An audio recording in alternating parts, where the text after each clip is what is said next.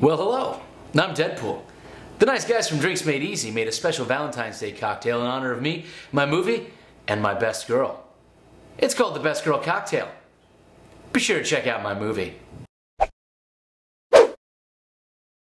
To build the Deadpool Best Girl Cocktail, you'll start by adding 3 thin slices of cucumber.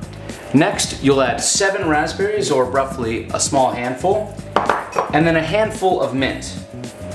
Now get your handful, and what you're going to do is you're going to give it a quick compression. What this is going to do is help the oils come out to the surface and get more of that mint flavor into your cocktail. Next, we're going to muddle this. And while I'm muddling, you can take a quick look at this awesome Deadpool clip. When you find out your worst enemy is after your best girl, the time has come to be a fucking superhero. Next, you'll add 1.5 ounces of Beefeater gin, 3/4 of an ounce of Benedictine, 1/2 ounce of runny honey, which is 3 parts honey to 1 part water, 1/2 ounce of fresh lime juice, 1/2 ounce of fresh grapefruit juice. Then you're going to cap that off into a shaker tin full of ice and give it a good shake. You're going to want to double strain this cocktail because there's a lot of little bits of seed and pulp from both the mint and the fresh raspberries. Top that off with some soda water.